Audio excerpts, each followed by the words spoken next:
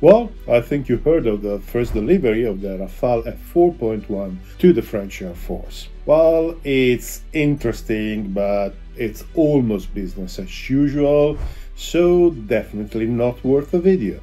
However, I was interested, so I was casually reading about it, then...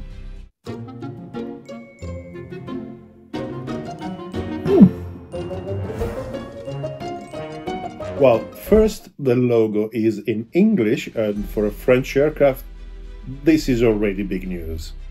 And honestly, of all the new things about the F4.1 variant, which are honestly more, say, warlike, so they better fit a logo, they have chosen connection.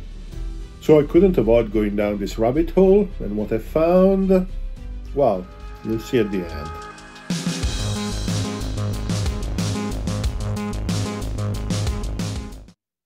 Okay, I'm pretty sure I don't have to explain you what the Rafale is. It is a French aircraft. They call it omni-role in the sense it is a multi-role aircraft. It entered service in 2001 with the Rafale, the French Navy, because they needed an urgent replacement for the venerable Crusader II. It is a delta-wing twin-engine aircraft, low observable but not stealth. It is a bit difficult to say how many are in service at this precise moment, which is the beginning of March 2024, because France actually provided some aircraft in service with the French Air Force to countries like Croatia or Greece, and then there have been orders to replace them. Currently, there should be about 160, 170 aircraft in service and 42 new aircraft of the variant F4.1 are in order. The aircraft, like all modern platforms, had several variants. The F1 was the very first one that entered in service with the Rafale. The F2 was the first standard variant and was lately upgraded to F3 and F3R. As far as we know, all the Rafales in service today are at F3R level. It is a bit like the blocks for the F-16 or the F-35. And as I said before, the 2nd of March 2024, the first F4.1 has been taken in charge by the French Air Force. There are going to be a 4.2 and 4.3 later in the decade. So I started looking for news about the upgrade, and it was not very difficult, to be honest, because every major news outlet has an article about that, and it was quite clear that almost all of them had read the same press release. So there is no change in the aerodynamics, the structure, or the propulsion. Everything stays the same. And in fact, it is not possible to tell a Rafale 4.1 from an F3 by just looking at it. However, instead, there have been several upgrades, or so they say. For example, the radar, the RBE-2AA, which is a pretty modern AESA radar, has been upgraded. Apparently, there were problems with the moving target indicators and the air-to-ground modes. This has now been resolved, but here you see immediately what's the problem with this news. We don't know exactly what wasn't satisfactory, what the radar couldn't do, and the pilot wanted it to do. We don't know why, and we don't know what's changed. And probably there is less than 100 people in the world who really know what's going on, and so we will need to live with it. A new system for preventive maintenance seems to have been introduced, but it is not clear if this means that new sensors have been installed in the structure, or it is just collecting information of sensors already in place that then are analyzed in the new different way that is possible today, and it wasn't possible when the aircraft was designed. In the same way as the radar improvements have been reported also for the electronic warfare and electronic surveillance suite Spectra. We don't know what these improvements are because there are no news about that, but this is obviously the most secret part of the aircraft. The Spectre has already entered the internet mythology because there are rumors that it is the only electronic warfare suite in the world capable of active cancellation of radar returns. I have my doubt, but surely the French have a long tradition in electronics, so I'm sure it is very efficient. And they also worked on other passive sensors. The aircraft has an infrared search and track and other optical sensors in the frontal arc, and it is reported that these have undergone changes and improvement as well. And the long overdue upgrade is the adoption of a helmet-mounted display.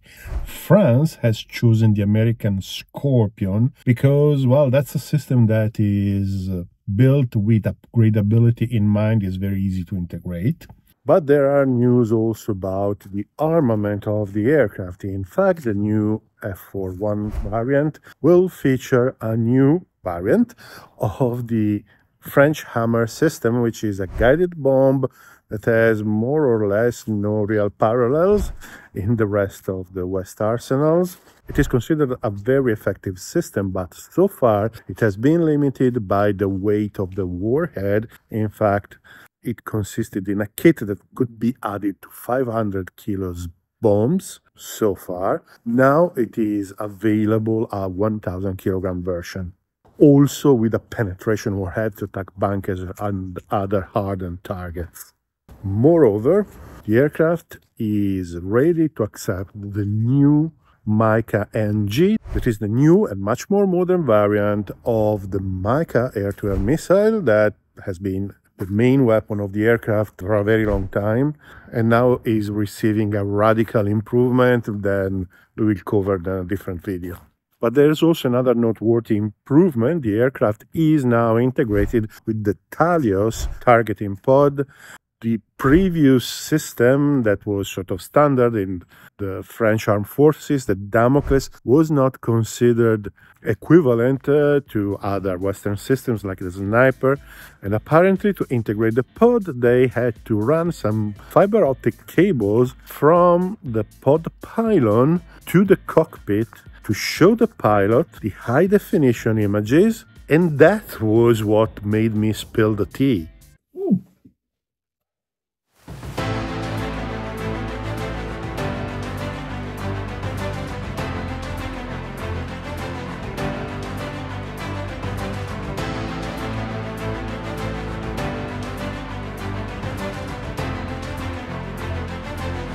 So here we are left with two very strange almost mysteries. So there's the logo and there's the strange declaration about the fiber optics. So after some more research and a couple of scientific papers, and by the way, if you want to see the sources that I'm using for this video, well, the sources are usually reserved to those who support the channel by being a member or on Patreon. So after going down the rabbit hole for some more and reading a few papers, I may have found a couple of plausible explanations, but sorry, now I have to go, so...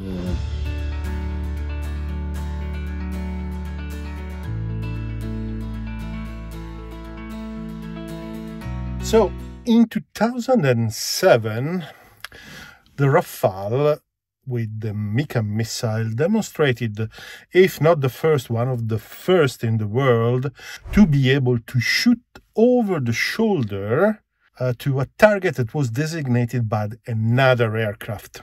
And that was, I would say, a rather interesting and rather important achievement and very interesting technology.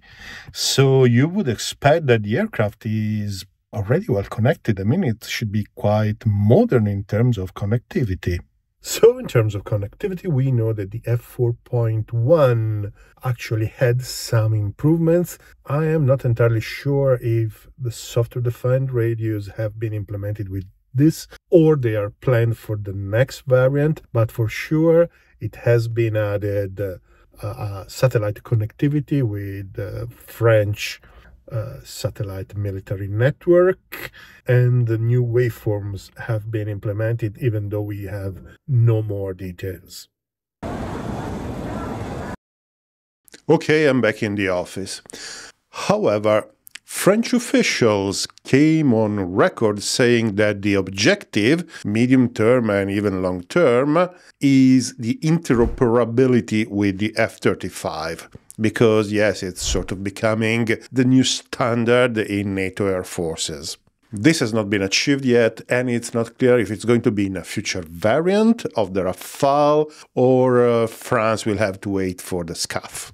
However, this is interesting because interoperability with the F-35 may mean various things, but one would suppose that features of the aircraft like passive sensing or cooperative targeting could be shared.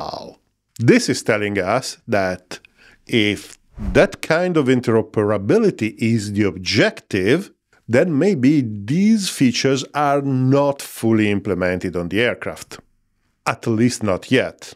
So we know that there is a measure of these features going on among Rafales, but if we use the F-35, whose capabilities are sort of understood as a benchmark, then potentially the Rafale still has some way to go to get there. And probably this gap has been filled with the F4.1, or at least partially filled with the F4.1, hence the logo. It's just my speculation, but what do you think? Let me know in the comments below. However, this is not the end, because in this context there was another rather strange declaration from French officials. That is that for the Rafale to be fully interoperable with the F-35, well, the wiring of the aircraft is not adequate. So obviously, when it comes to interoperability, you think the data links, and that's fine, we know that is not there yet, but the wiring, the internal wiring of the aircraft? So we don't know much about the internal architecture of the Rafale. We know that it's modular. We know there is some sort of central processing unit. But when you start going down the rabbit hole, you also find a couple of papers, and the diagrams are like this. Yeah, if you look online, there is a long story on how the aircraft is using a Spark processor and yada, yada, yada. But for what we are concerned now, it's important to understand that the aircraft uses a data bus, and the data bus is a STANAG 3910. So the STANAG 3910 is a strange data bus because it's composed of two lines, a high-speed line and a low-speed line. The low-speed line is a MIL STD1553B standard data bus, which has speeds of about 1 megabit per second. It's a great classic. It's been around for decades, and most of the jets during the Cold War used that standard.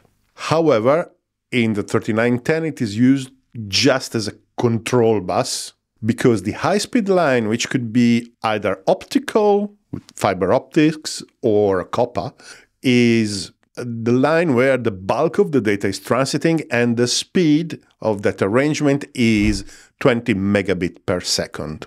So basically you have two cables running around for the aircraft for 21 megabit per second. Well, now we live in the era of gigabits. Even my cabling around the office is gigabit Ethernet. So and that's a slow one in commercial terms. So 20 megabit is very slow for modern standards. As a comparison, the F-35, which admittedly is about 10 years younger in terms of design, but probably even younger than that, uses a 1394B data bus, which is 3.2 gigabits per second. So if you put all this together, it seems that the aircraft and its internal data bus is not capable of managing the kind of data flow that is required for a full integration like it happens on the F-35.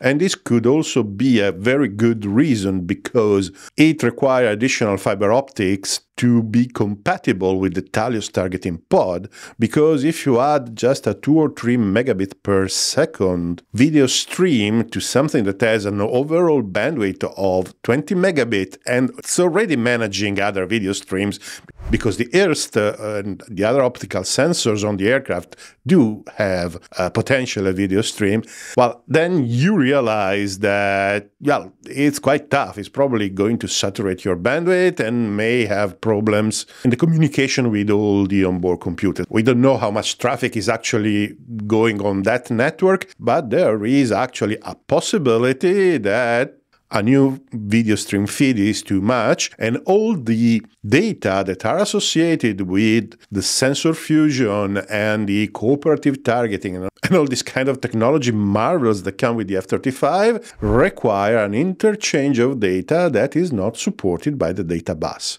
Interestingly, they didn't speak about the computers, just the data bus. But I don't know why. So this story is quite interesting, and from this story we can probably learn that despite the fact that the Rafale, we know, has some form of cooperative targeting, there is still something missing. And by the way, other aircraft like the Eurofighter, for example, may have the same problem, although I suspect the Gripen doesn't. So I believe that this story is actually telling us that beyond understanding which are the improvements of the new variants, which is valuable information in itself, there is still something missing from these 4.5 or 4++ generation aircraft in terms of integration and actually reaching the same performances as, say, a pure 5th generation aircraft like the F-35. And everybody's talking about stealth, but stealth is becoming less and less important as time goes by, and nobody talks about this, about computational capability of networking capabilities. I think it is an interesting lesson. What do you think? Let me know in the comments below. So, thank you very much for watching. This was a bit of a strange video, different from the usual. A big thank you to all those who are supporting the channel on Patreon or by being a member. You are absolute stars. I couldn't do this without you. And if you like this video, please do the usual YouTube stuff.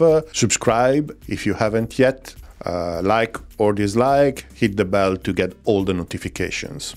And it would be a source of great joy and pride if you could support the channel on Patreon or by being a member. Channel supporters have access to, well, me, but also have access to the material that I prepare for the videos that I don't share publicly, particularly the sources that I use for my videos. And sometimes I also make videos just for the supporters that tell the story behind the scene. So, if you want to learn more about the Rafale, please click on the video that is going to appear beside me. And if you got this far, thank you very much for watching. Thank you very much for having given me your time and attention. I consider this a honor. And see you the next time.